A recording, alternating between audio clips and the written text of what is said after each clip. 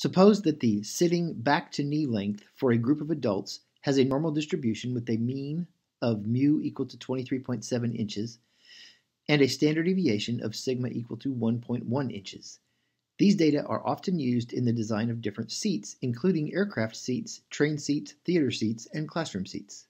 Instead of using 0.05 for identifying significant values, use the criteria that a value x is significantly high if the probability of x or greater is less than or equal to 0.01, and a value is significantly low if the probability of x or less is less than or equal to 0.01.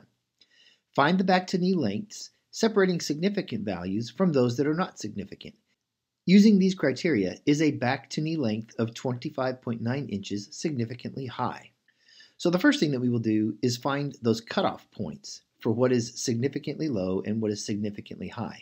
So we will click Question Help and then Statcrunch. Then we'll click Stat, Calculators, Normal.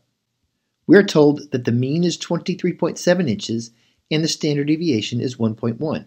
So we'll enter 23.7 for the mean and 1.1 for the standard deviation. We want to know the cutoff point that would leave us with 0.01 in the left tail. So we will leave this at less than or equal to and click Compute. That cutoff point would be 21.1 if we round to 1 decimal place as requested in the problem. Now, to find the cutoff point to the right, we will make this say greater than, and we will change this back to 0.01. Now click Compute, and we find that that cutoff point is 26.3 if we round to 1 decimal place.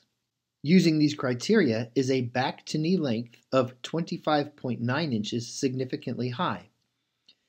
25.9 is within this interval from 21.1 to 26.3.